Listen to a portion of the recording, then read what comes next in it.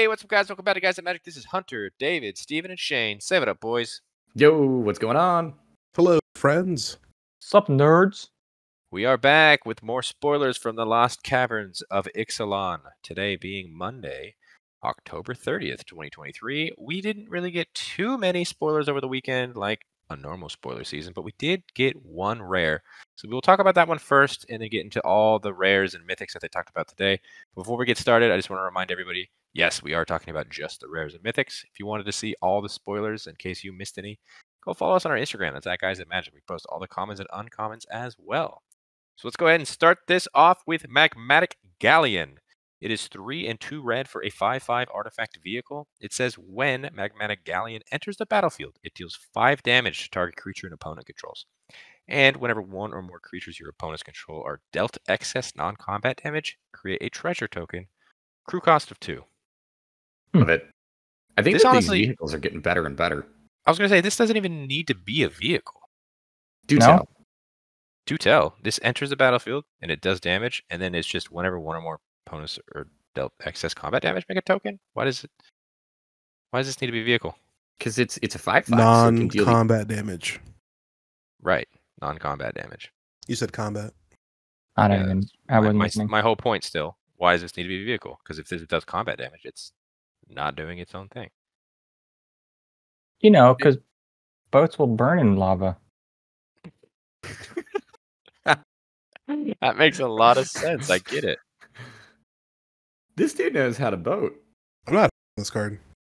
I mean, it's 5 damage to a creature that can potentially make you a treasure the turn it comes in. Sure. So 5 now I've mana. spent 4 mana to deal 5 damage. Well, hopefully kill something. Yeah. I mean, sure. And you got a 5/5 with a crew cost of just 2.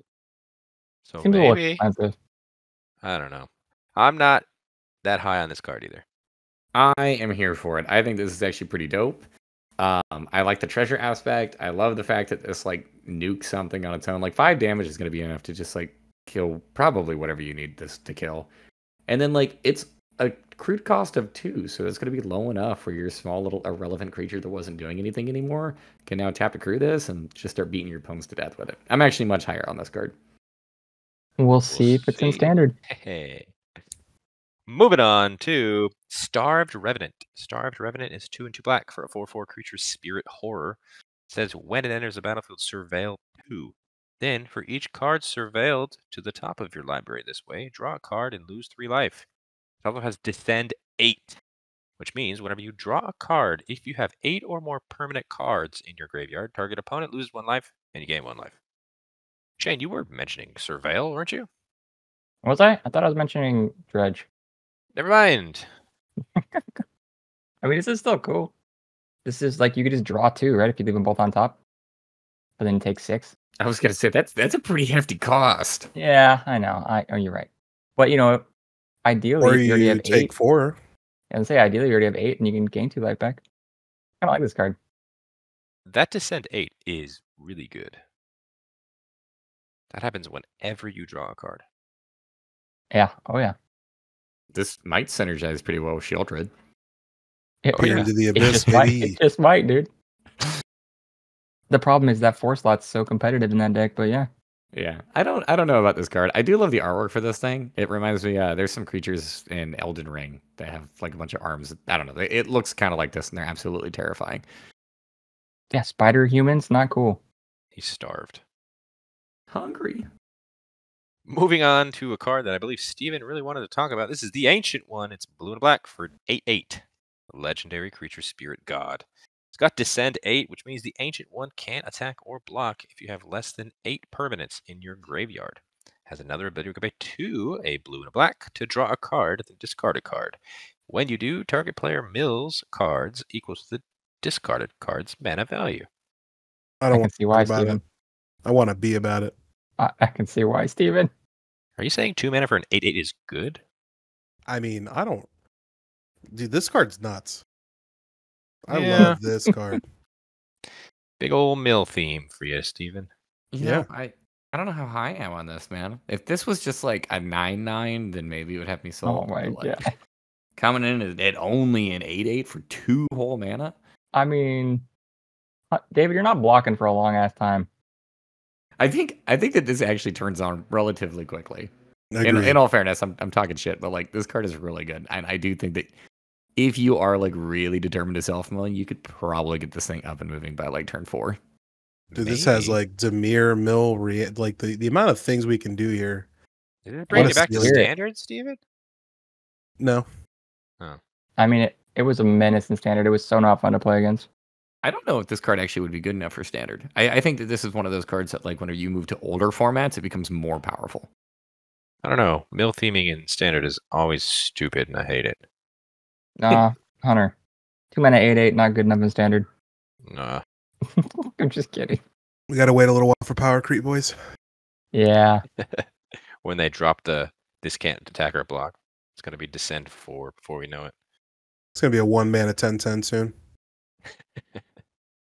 Let's move on to a card that I believe David will probably like because it's Rakdos. It's called a Molten Collapse. It's a black and a red for a sorcery. It says choose one. If you descend it this turn, you may choose both instead, which means you can descend if a permanent card has entered your graveyard this turn. Destroy target creature or planeswalker, or destroy target non-creature, non-land permanent with mana value 1 or less. Blow up their soul ring. Yeah, you were correct. You like it? Yeah, I like this card a lot, dude. 2 mana for removal of 2 potential things. Like, that's pretty dope. And I mean, I don't know, play this with a fetch land and then you are good to go. Yeah, just a Rakdos Sacrifice. Loves this card. Sorcery, dude. Destroy target creature or planeswalker. Given that this isn't a sorcery, but like this reminds me a lot of Fatal Push, and this potentially hits more things, and it doesn't have a restriction on it. Actually, what am I thinking now? Like, I think it's this exact color combination, and it just only destroys target creature. This is just like upside. Yeah, this is literally just an upgrade over Dreadbore. All right. We are here for it. I think we all are, right, Steven? Yep. Yeah, it's all right. Yeah, it's all right. It's no Demir 8/8, but it's all right. I understand. Moving on to Sentinel of the Nameless City. 2 and a green for a 3/4 creature Merfolk Warrior Scout. It's got vigilance. It says whenever Sentinel of the Nameless City enters the battlefield or attacks, create a map token. Oh, the way you read that, I thought you were going to say more. Yep, that's it. That's it. Why are we like shaming this card? I'm confused. Help me. No, I was shaming Hunter the way he read it. That's it. I'm not high on map tokens. I'm not sure how they're going to play out. Even if you're not high on map tokens, like this is 3 mana for a 3/4 with vigilance and upside. Yeah, but green creatures always have stuff like that. Mm-hmm. We have 3 mana 4/4s now.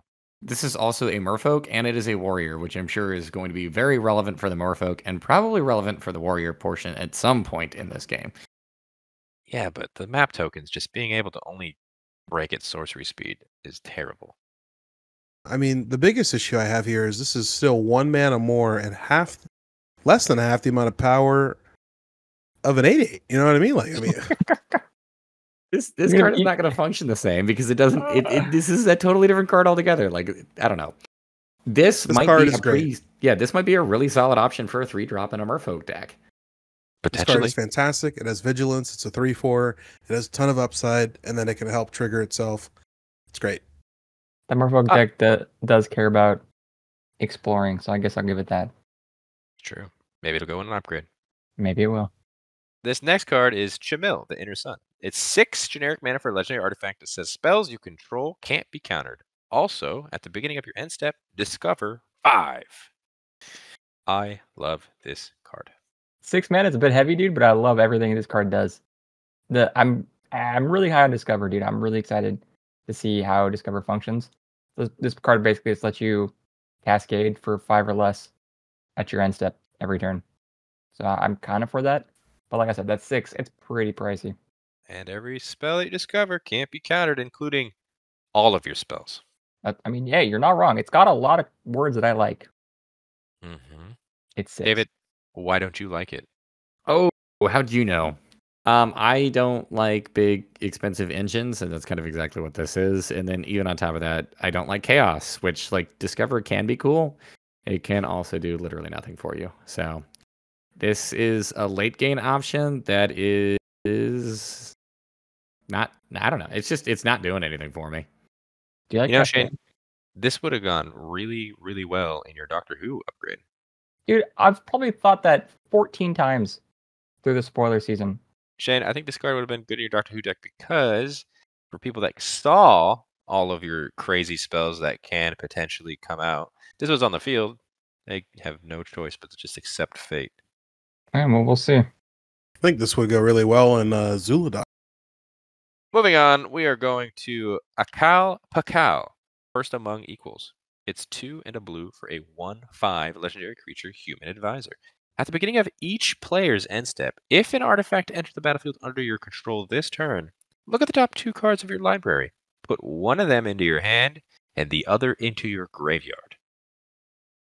Ooh, I like this card. Pay your taxes. Pay What? your taxes. That's true. Yeah, dude. Smothering tax? Yeah, if you get a treasure comes in, this triggers. Yes, sir. That is true. Granted, if we were talking about EDH real quick, you cannot put Smothering Tides in the deck. Well, because this is sorry. mono blue. This would not be the commander in that deck. I'm just stating. I think that's why my mind was like, what? Yeah, you could still go in it. But okay, sorry. Go. I think that stuff is still relevant because I mean, whenever I look at this, like I don't know, having having an artifact come in on your opponent's turn is kind of rough. Yeah, it's tough. I don't know. It is a 1/5, so it's definitely going to slow the game down. This thing can block for days. Yeah, I like it. I like this You- card. I think you can make food and clues and whatever on people's turns. Yeah, you can. You can create the tokens. Many, many ways to do that. Would you put this in like a Staxy deck then? That's what I'm No. thinking. Why? Probably not. Damn, he's got Most of those kinds of shut down. decks, like you're not really wanting to play on your opponent's turn. So it's typically like fast decks where you're like trying to capitalize on that. Like those are normally like rule of law where you're trying to make sure that everybody's just not doing things. Oh, yeah. Let's move on to Squirming Emergence. Squirming Emergence is 1, a black, and a green for a sorcery with Fathomless Descent, which means return to the battlefield. Target non-land permanent card in your graveyard with mana value less than or equal to the number of permanent cards in your graveyard. This is really good. Talk to me. This is a reanimate that can hit non-land permanents, so it's not just restricted to creatures for 3 mana, and it's not gonna hurt you. It doesn't deal with like life loss or anything like that. It's very easy for you to be able to fill up your yard, especially in Dimir, especially in Dimir. Golgari. I know I fucking said it, and then I knew you were gonna call me on it. Especially in Golgari. So like, I'm actually really high on this. Any kind of like graveyard recursion deck, this might just be like a new auto include. I think I might agree. I'm not 100%. I mean, as cool as it all sounds, I don't know about Descent. I know you could just throw stuff in your graveyard, but throwing stuff in the graveyard to get, something less than or equal to the amount of permanent cards in your No. graveyard? Yeah, but this one doesn't have to do with it entering the graveyard that turn. This just cares about things in your graveyard. Oh, I Yep. know. Yeah, this card's nuts, dude. I just feel like it's very easy for you to self-mill. So, I don't know. You could easily have 20 permanents in your graveyard, and then at that point, like, does it really actually matter what you're targeting? You're going to be able to afford No. it. No. Let's move on to the final Restless land. It's Restless Reef. It's a land, comes into the battlefield tapped. You can tap it to add a blue or black. And you can pay 2 a blue and a black. Restless Reef becomes a 4/4 blue and black shark creature token with Death Touch until end of turn. It's still a land. And whenever Restless Reef attacks, target player mills 4 cards. Steven Moore Demir Mill.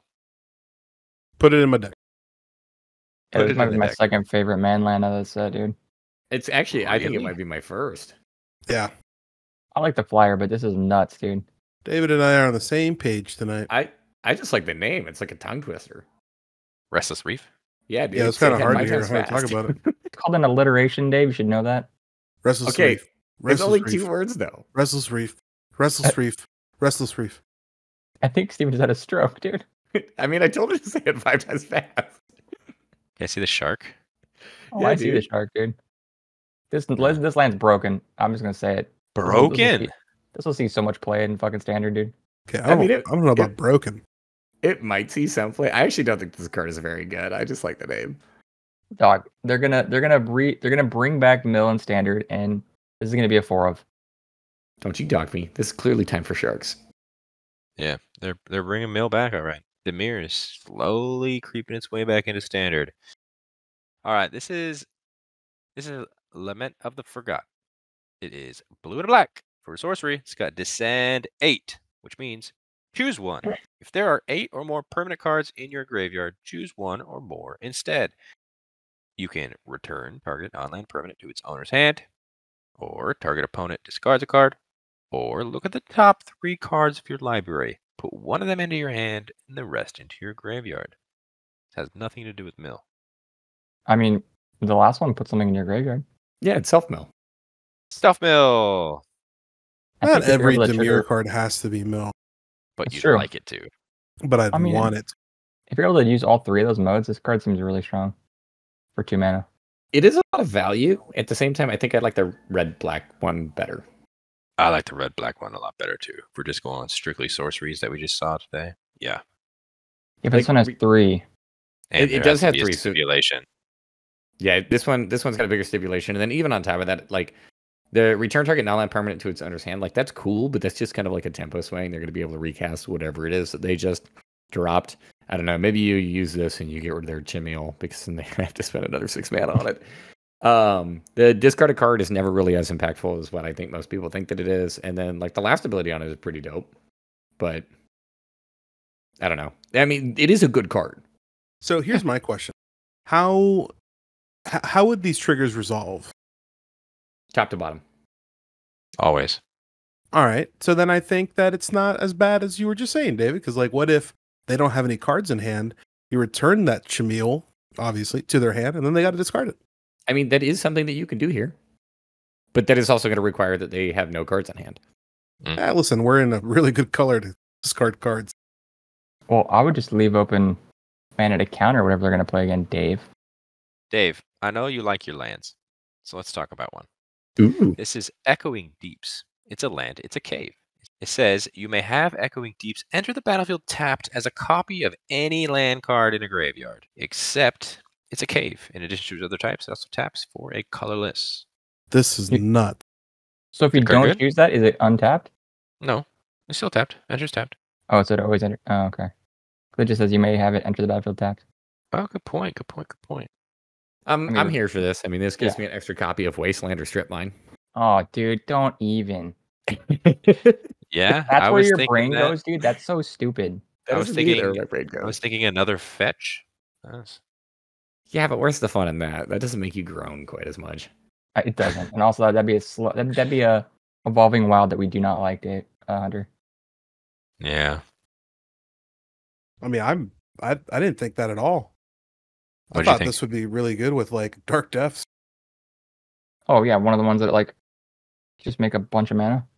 No, this is the one that makes you a 2020. Yeah. I mean, sure. It's the Yeah, but at Thespian the same- Stage Dark Depths combo. Yeah, so I'm actually not high on that line, but I do think this is kind of like a fun little flexible card.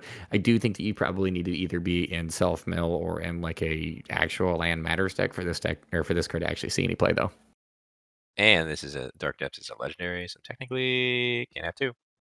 I mean, Yeah, it'd be in your you graveyard. won't have to. It'd be in your graveyard. Yeah, I guess you're right. Moving on, let's talk about Tarrian's Soulcleaver. It's 1 generic mana for legendary artifact equipment.